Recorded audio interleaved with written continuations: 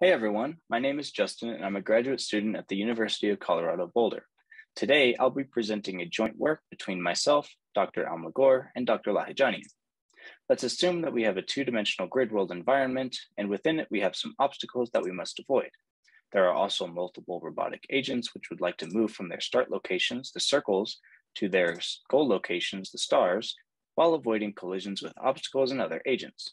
As we all know, this is the traditional multi-agent pathfinding problem, which may be solved using many different provably correct algorithms.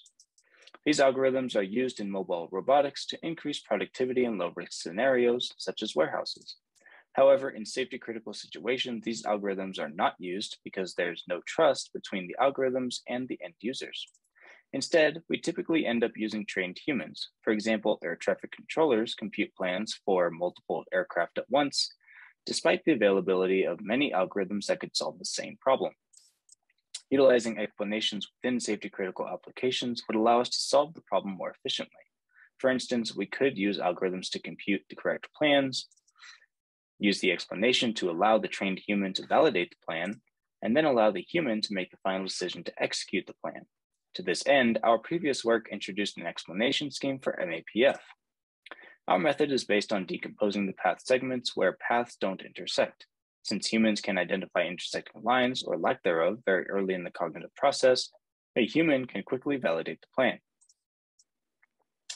Notice that in the segment above, it is very easy to verify that the paths do not collide because none of the lines intersect. This visualization is repeated for subsequent path segments until the entire plan is validated. So this is the solution to our explainable MAPF problem. Rather than only presenting a plan, we also present a decomposition of the paths into a collection of images of disjoint segments to be presented to the human user. We call each image a segment and the collection of images an explanation. The lower the number of segments in the explanation, the easier the plan is to validate. Hence, we seek a valid plan with a small number of non-intersecting segments. Formally, we have n agents operating within a graph, and we also have some start and goal vertices, which represent the initial and final points of our agents. This would be enough to solve the classic MAPF problem. However, our explainable MAPF problem will also need an explanation bound R, which is the maximum allowable number of segments within the explanation. To this end, the solution to our problem consists of two parts. The first part is our classic MAPF solution of finding safe paths for all the agents. The second part, which is new, is that the plan can be decomposed into a maximum of R segments. This particular work focuses on finding a solution to our explainable MAPF problem using conflict-based search. So the main contributions of our work are twofold. First, we present a new algorithm that we call explanation-guided conflict-based search, or XG-CBS, which extends conflict-based search. But as we'll see, the low-level graph search holds a pivotal role in the success rate of XG-CBS. Therefore, our second main contribution are three different algorithms for explanation-guided graph search, each with its unique degree of explanation guiding. Let's begin with a refresher of CBS. CBS is a two-level search consisting of a high-level constraint tree search and a low-level graph search. The high-level constraint tree keeps track of nodes where each node represents a plan which might have collisions referred to as conflicts. Initially, a root node is obtained by using low-level graph search, typically A*, to find the path from each agent from their start to their goal. Then, CBS picks an unexplored node from the tree, simulates the plan, and identifies any conflicts. Next, CBS attempts to resolve these conflicts by creating child nodes and adding constraints. For example, if the red and blue agents collide at the highlighted vertex time point, then two children are created. One with the constraint that the blue agent cannot be the vertex time point, and the other saying that the red agent cannot be there. Then, each child node uses the low-level search to replan for agents and newly constrained agents. This process repeats until a plan without conflicts is found. CBS is a very efficient solver for classical MAPF problem. However, it is incapable of solving our explainable MAPF problem. For instance, our new problem required a solution of R equals 1. Therefore, the CBS returned solution would not be correct because the plan requires greater than one segment to explain. To incorporate unsatisfiable explanations to CBS, we introduce a new conflict type known as segmentation conflicts. These conflicts occur when a plan contains greater than R segments. Our previous work gave us an efficient way of determining the plan's minimal disjoint decomposition. It works by starting from the beginning of the plan and greedily lengthening the current segment until an intersection occurs. We label each of the vertices with segment 1, then reset the length to 0 and begin growing the second segment until another intersection occurs. This process repeats until the entire plan is decomposed. The result is the minimal decomposition of a plan into its explanation. This algorithm is very efficient and runs in polynomial time. It also provides us with the vertex time points where segmentations occur, shown here in purple. These vertex time points are our segmentation conflicts. And just as in CBS, these segmentation conflicts are resolved by inducing constraints and creating child nodes. These conflicts may change the resulting segmentation at the cost of longer paths by forcing the low-level search to avoid certain intersections. This brings me to our first contribution, explanation-guided conflict-based search, or XG-CBS. This algorithm works by adding segmentation conflicts to CBS. Notice here that CBS outputs the plan outlined in orange, but XG-CBS continues to find and resolve segmentation conflicts until a satisfiable solution is found. One may notice how many segmentation conflicts are required to get to the desired result using A* as the low-level search. Indeed, this does hinder performance in cases where the plan with our desired explanation differs greatly from the optimal plan. To this end, our second contribution are 3 different low-level graph search algorithms for explanation-guided planning. Let's begin with XG-A*. Recall that A* uses cost function of f of q, where g of q is the path length from start to node q, and h of q estimates the distance from q to goal. This is optimal for path length, which may compete with the objective of our explainable MAPF problem.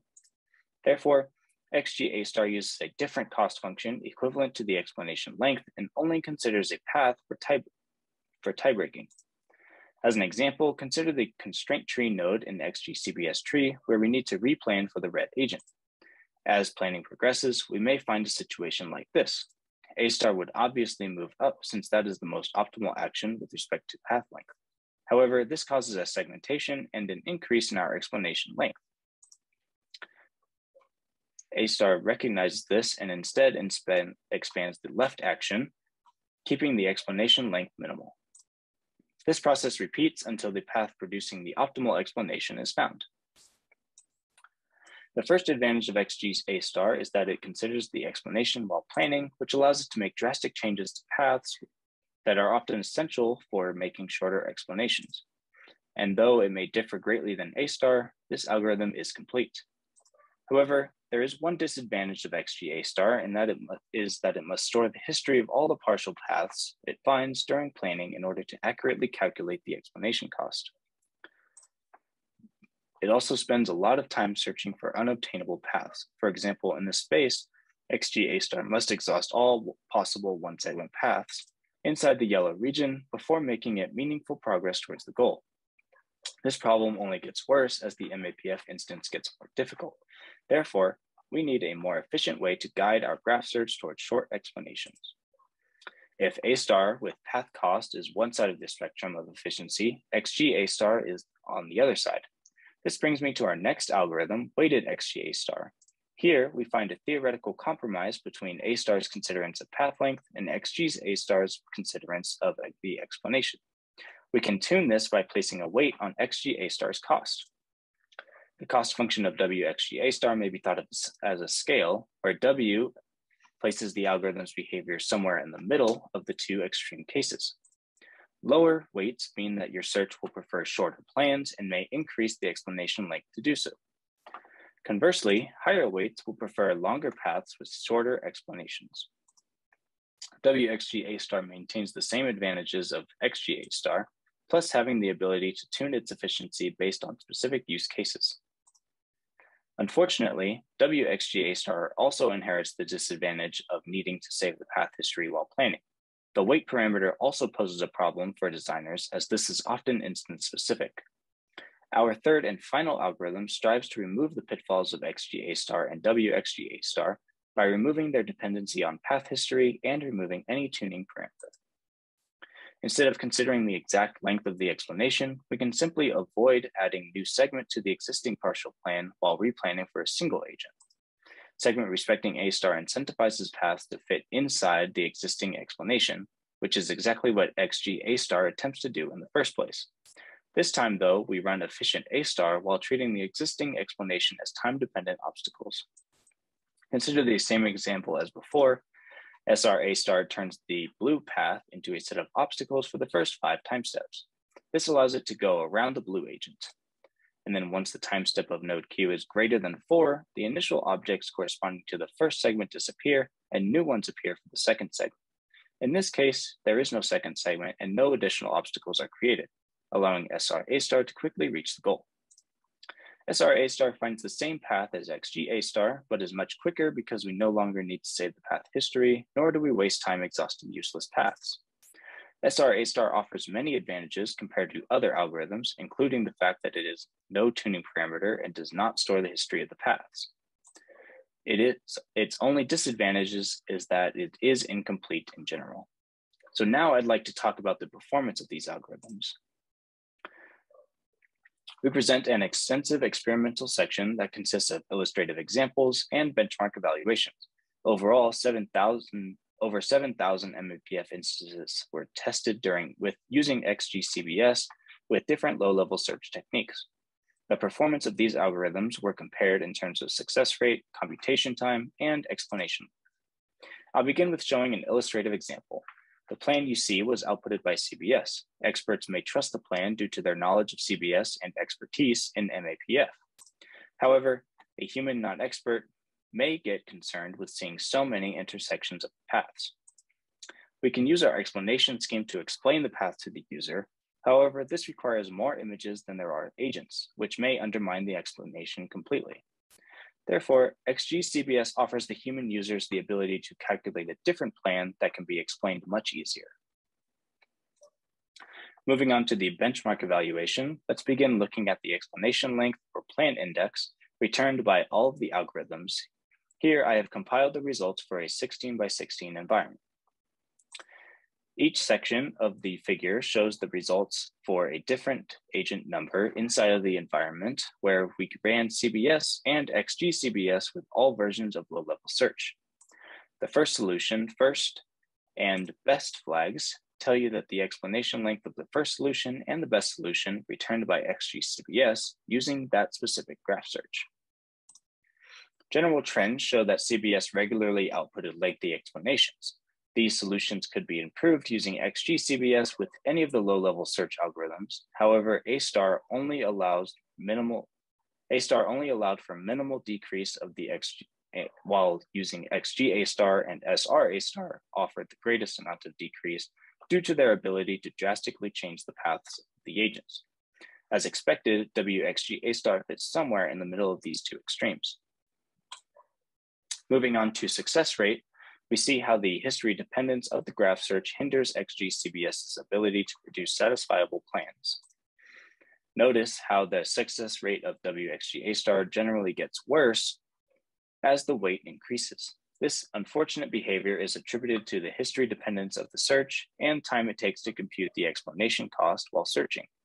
WXG-A star did, in fact, beat XG-A star, which had the lowest success rate of all the algorithms, due to its time spent exhausting useless path segments.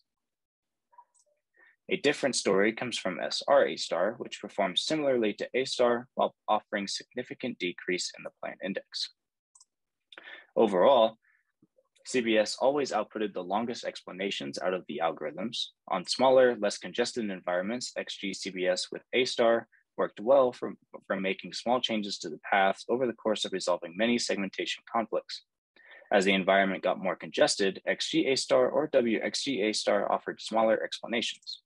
On larger environments, more congested environments, XG-CBS with SR-A star was a clear winner. In fact, this algorithm outperformed CBS in largest, most congested environments. In conclusion, this work presented a CBS-based algorithm for solving our explainable MAPF problem. In addition, we offered the user 3 choices of low-level graph search to fit their respective needs. Future work in this domain could include adapting other MAPF solvers to our explainable setting. And finally, I want to mention that if you have any interest in using our work, the code is available on GitHub using the following QR code. Thank you all for coming, and I look forward to answering any questions you all might have.